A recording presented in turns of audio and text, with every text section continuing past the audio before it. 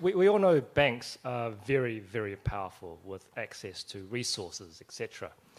They're not going to go down very easily. So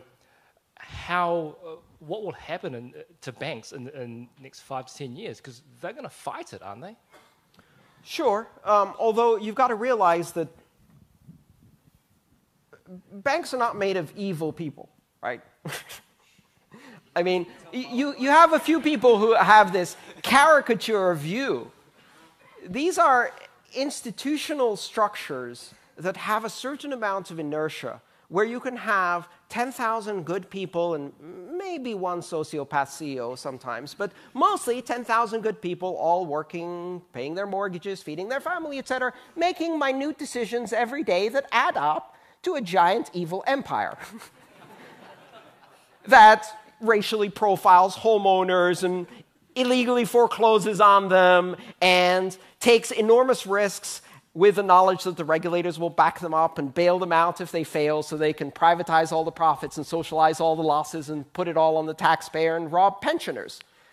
It's pretty evil stuff, but it's not done by evil people. It's done by good people. And that institutional inertia also means that when faced with an existential crisis, these organizations are very, very slow to respond.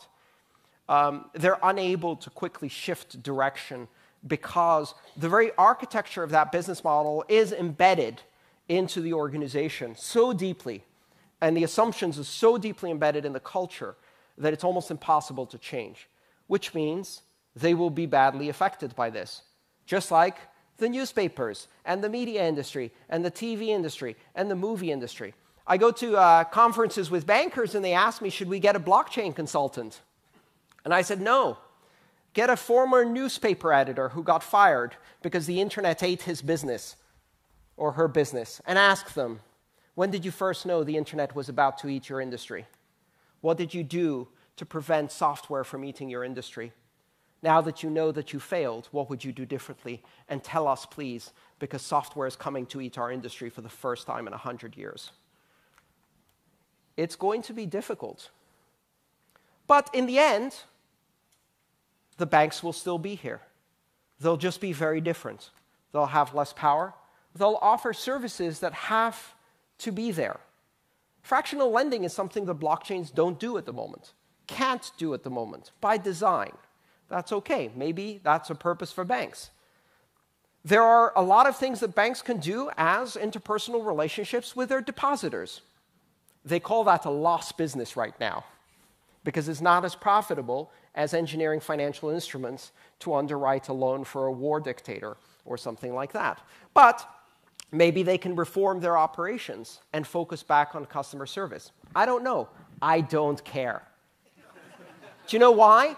Because in the end, this isn't about any established industry. There is no right to maintain a business model. There is no guarantee to profits. And if banks are terrified of competition in a free market, something seriously wrong has happened to banking.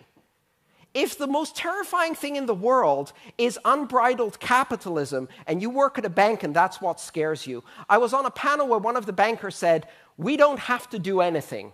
The government won't allow this to happen.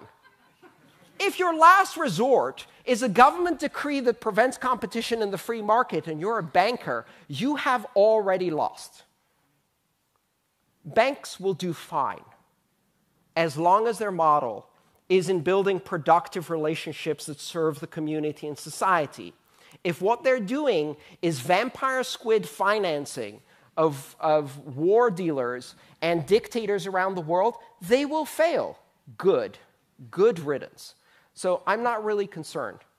In the end, when the dinosaurs ignored the mammals and they looked at that bright, shiny thing in the sky that was coming for them, a lot of them probably wondered, what's going to happen to the dinosaurs?